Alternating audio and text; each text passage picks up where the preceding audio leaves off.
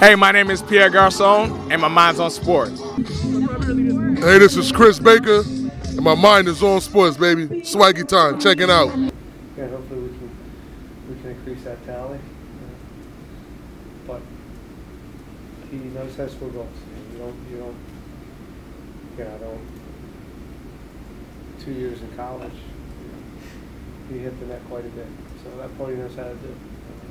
I think there's some little things that we can help him with to get him where he needs to be. But we're excited about the acquisition, and I'm sure he'll get his feet wet very soon. With Lucho, Haji, now Patrick, how excited and confident are you guys as a staff that you'll be able to develop these youngsters you're adding to the attack? Yeah, Lucho's, what we're asking Lucho now to do is build off of Columbus and put a good performance for a long duration.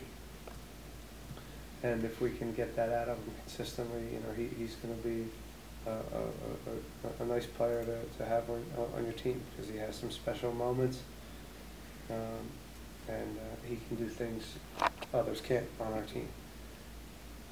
Haj is coming along. That's going to be a process, but he's still still fighting off some rust technically, but physically, and he's seeing the game better and fitting in with the group.